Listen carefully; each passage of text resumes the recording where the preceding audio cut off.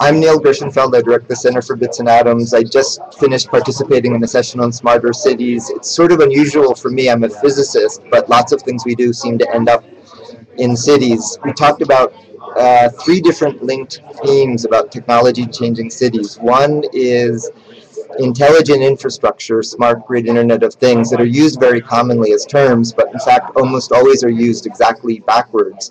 The whole idea of the Internet is what it does is defined by what you connect to it, not what you're connecting it to, but most of the smart systems have dumb devices with smart central control that's very hard to change.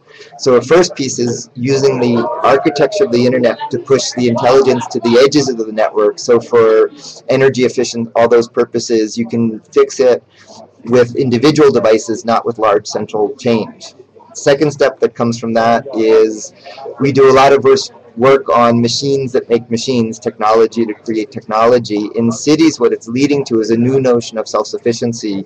I mentioned an example of a team now running the city of Barcelona, focusing on, instead of buying products from far away, using these emerging fabrication technologies. So the city, in the city, produces what it uses so that skills and jobs are local instead of 50% unemployment buying products from far away. And then those two themes meet in a very interesting way in creating infrastructure for things like communication, large-scale city infrastructure. Instead of those being billion-dollar investments to fund and then amortize, the technology that makes it easier to create technology makes it easier to extend the infrastructure of cities in these smart ways. Getting there increasingly is limited not by the technology, but by things like standards and by accounting for life cycle costs. And so that's where we ended with some of the policy implications.